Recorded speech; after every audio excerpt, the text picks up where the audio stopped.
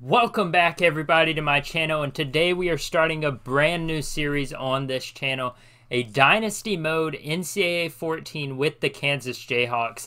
Now, choosing a team was difficult early on in this process. I wanted a team that was bad but was already in a decent conference, and somebody that has shown some life this season, at least a little bit. I mean, they just beat Texas Saturday night. But as far as their overall talent goes, I didn't want a team that had a lot of talent on there. And Kansas just fit the mold perfectly. They're low overall. They're already in the Big 12. And I just felt like it'd be really fun to build them up and see if we can make them a Big 12 powerhouse. Obviously, they've always been known as a basketball school. And I think as Belak Shmeem's the head coach of the Kansas Jayhawks, we can finally get this football program going in the right direction. I can just take this off.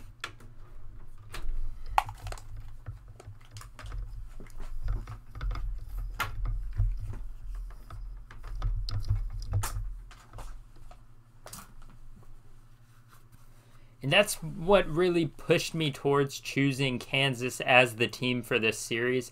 I narrowed it down to 3 schools: Duke, Vanderbilt, and Kansas. And ultimately, the other 2 teams just had more talent on their roster compared to Kansas. And I felt like it would make more sense to start out with a team as low as Kansas has been the last couple of seasons. And looking at these records, since the year 2000, they've only had 3 winning seasons. One of those is 7-5, another is 8-5, and one is 12-1. And now, as we all know, that is the miracle year where they almost, like extremely close. They almost made the national championship that year, back in 2007. That would have been crazy to see. Too bad it didn't happen, but as you can tell, their success did not sustain.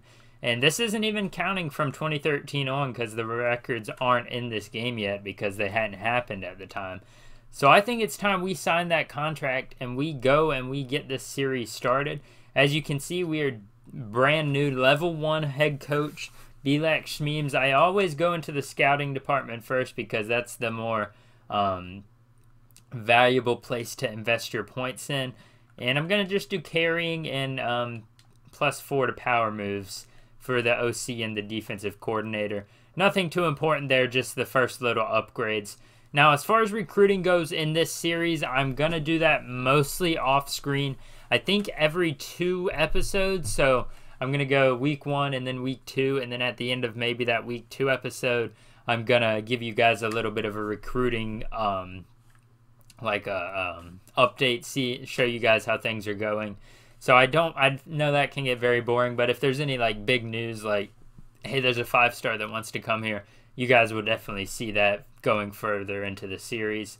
Redshirt players is the first thing we're going to jump into. I really love to just, if you're not going to play guys, you might as well redshirt them. Like these 2 guys at the bottom of the roster, they're going to need to be redshirt. And then guys like, I believe Daniel Hishaw is how you say it, Hishaw Jr., is going to be injured this year, so we won't be redshirting Devin Neal because he could get some playing time. Of course, Puka Williams graduated and was drafted last year, so they no longer have the superstar running back in him. I believe he is on the Bengals at wide receiver now, if I remember correctly. So we're just going to go through the roster real quick, redshirt any of the lower overall players. I'll leave those guys right there, and I'll get right back to you guys. All right, not too many players there to redshirt on this team, a lot of upperclassmen, and I'm not going to do anything cheating like choosing the extra pipeline state. Let's go ahead and get our schedule set for the year. We're going to open on a bye week. I don't really like that. I would rather have this week right here be our bye week before we get into conference play. And let's see if we can go ahead and reschedule that game here in week 1. So coming into week 1, we're going to start at Charlotte 49ers. They have a solid program over there. You would think that'd be an easy win for the Jayhawks, but nothing's going to be easy except for maybe this game against FCS Midwest, the Kodiaks. We got a game against Rice there in week 3 at Rice. I have no idea where Rice is even at. Then Louisiana Tech comes to Kansas to play us. We take that bye week. Then conference play comes around. Texas Tech, TCU and Oklahoma at home is a big advantage there. Then we go to Texas, Oklahoma State at home, West Virginia away, and Iowa State away. And BYU I didn't bring into the conference. Now I don't have any of the revamped tools, so I'm not going to be doing the Texas and Oklahoma change over to the SEC because that just leaves a big gaping hole in the Big 12 because there's not enough teams in this game to really fill that hole. And I didn't want to have to deal with realigning all the conferences. But as far as putting teams into conferences, I did put the BYU Cougars into the Big 12 just to see what they do because I don't like having independent teams. So I put like Army and Navy went into the American Conference, stuff like that. The only independent team is now Notre Dame because they have to be independent because you have to have one person in the independent conference. You can't get rid of it completely. So yeah, I think this is a solid schedule for us. If I'm being realistic, we could win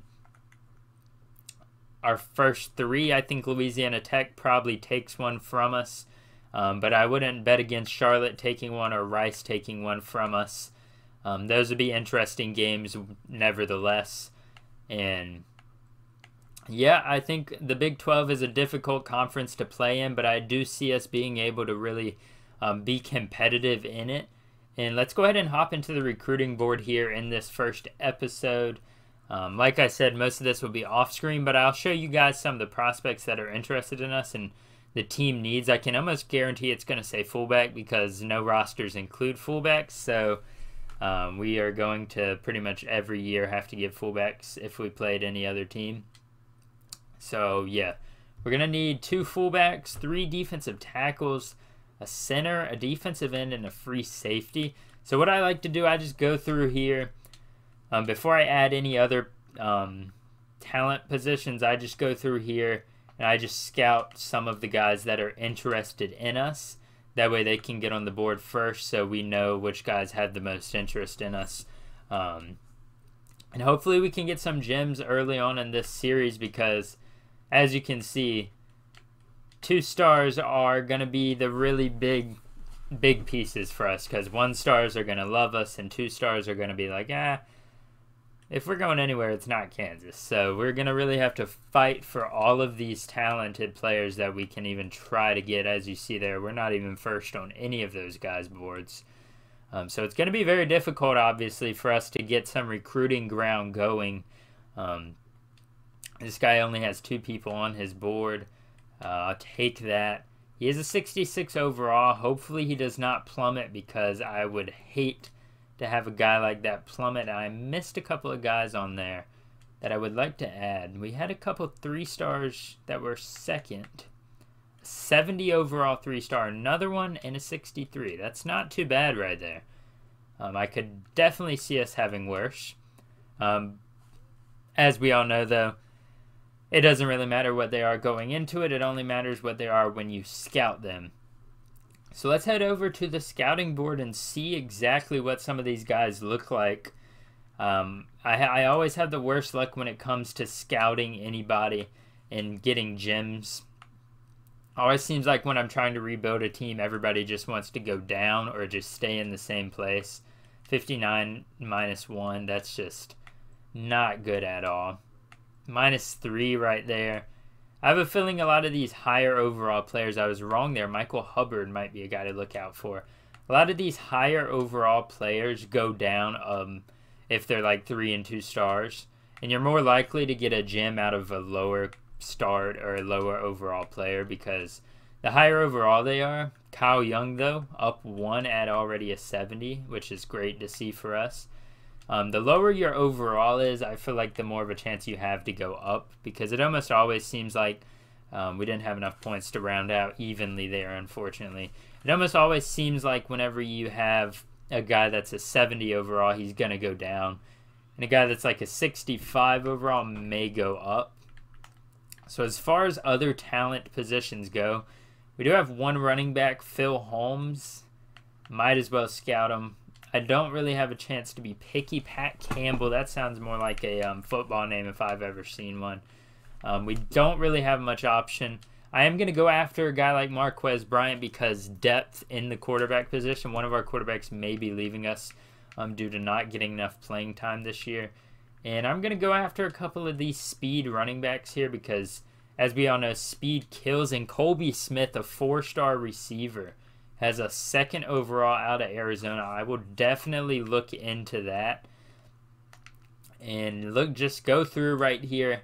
And a lot of these guys we may not even end up scouting because we just have too many needs on the team.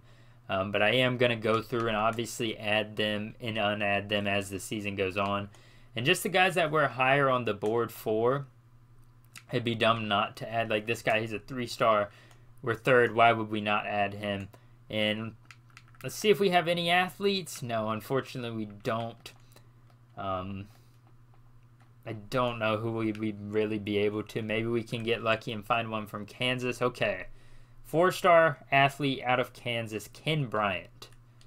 I think we can manage being able to kind of fight for that guy just simply because he's out of Kansas. So hopefully we're able to kind of pull him away from those teams he has higher on his board. All right, well, we haven't really looked at the depth chart itself or the roster itself, and as expected, it's not the most talented of rosters.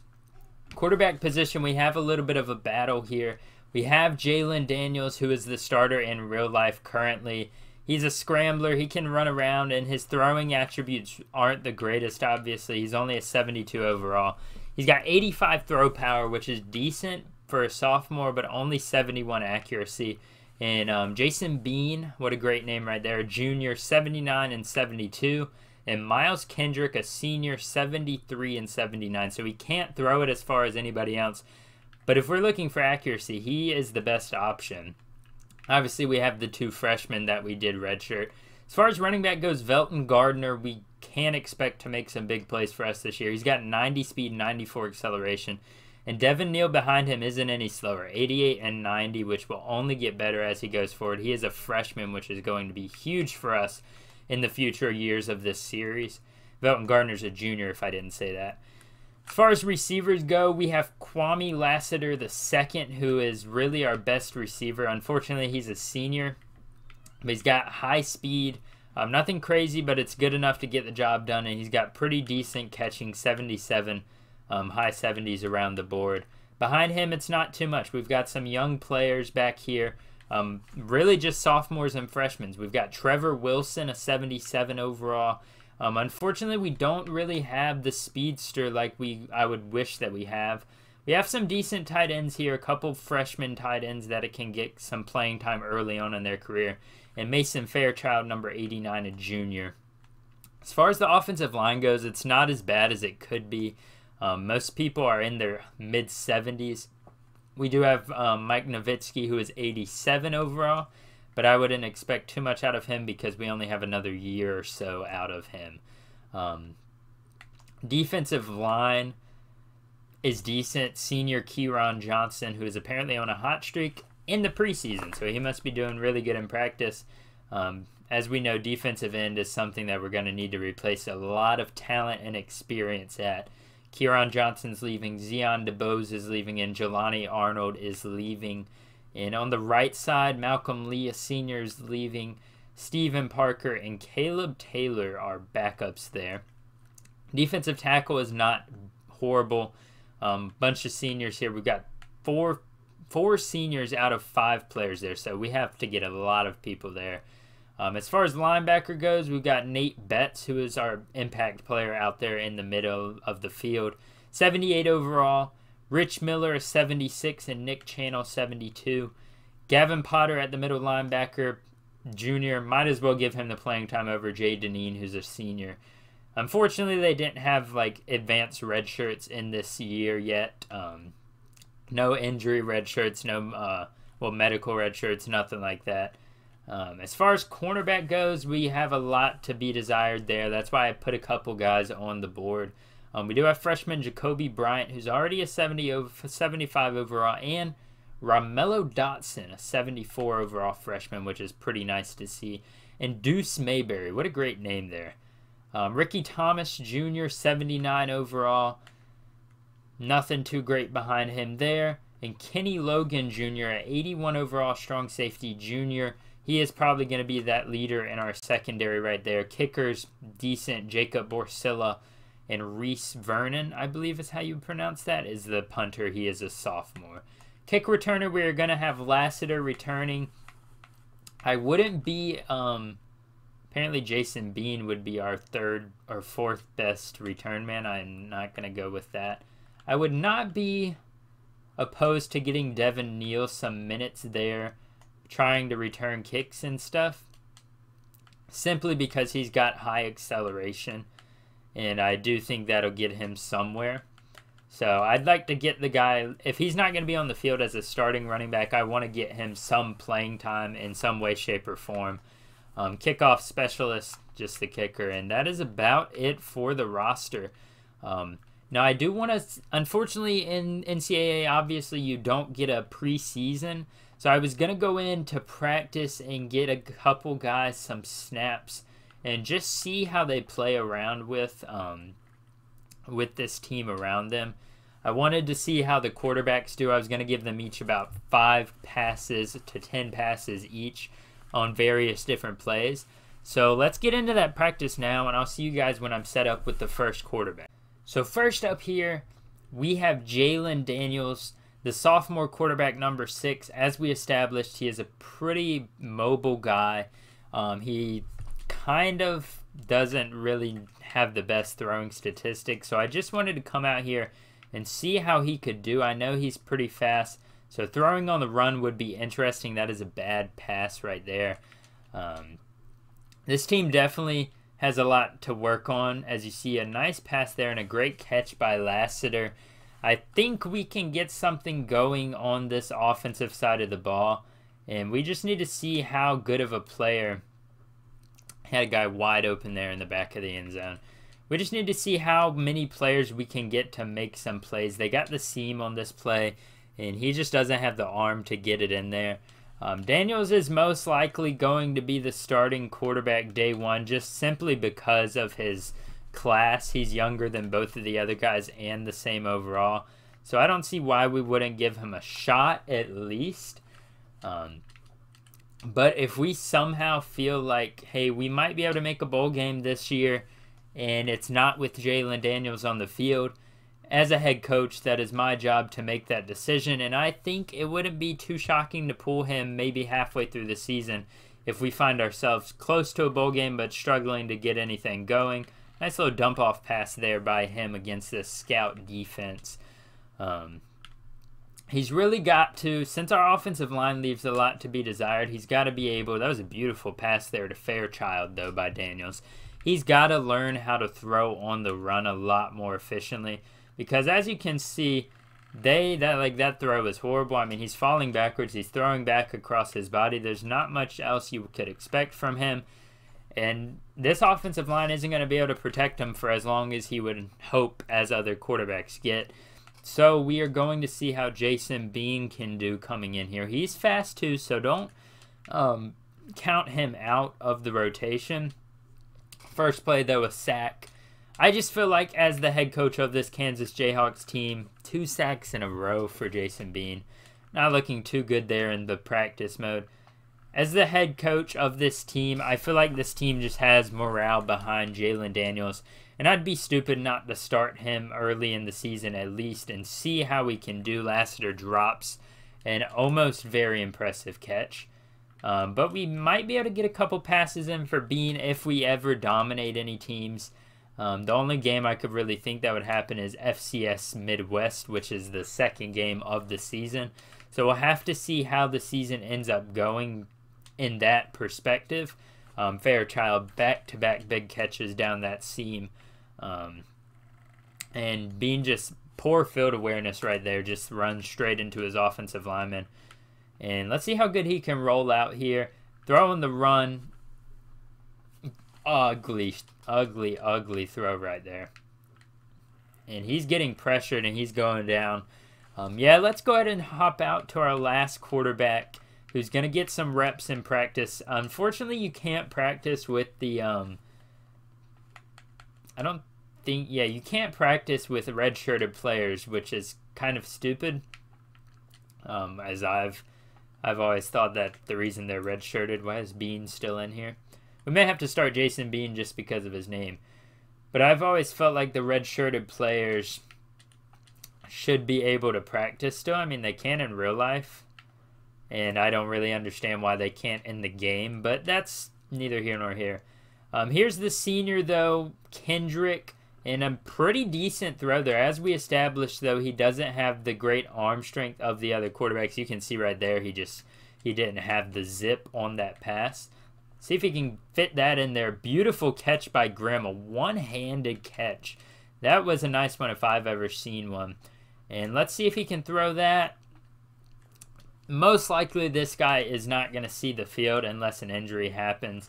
He's the slowest of all the quarterbacks. And he just doesn't, he's a senior, so there's really no point in starting him if we're going to lose. Because he's not going to be back next year to help us out even more if he develops. So these reps are really just to get him prepared for backup minutes and see if he can be a serviceable backup this year. And let me know what you guys think in the comments down below. Are you guys looking forward to this series? I know I am looking forward to it a lot. Who do you guys think we should start this year? Should it be Jason Bean? Should it be Jalen Daniels? Let me know. I'm leaning towards Daniels, but make sure to comment down below what you guys think. Look out for episode 1, or I guess technically episode 2. This will be episode 0 or something. Look out for that episode within the next week or so, where we face off against the Charlotte 49ers. Make sure to hit that like button, subscribe. Thank you guys so much for watching this video, and adios.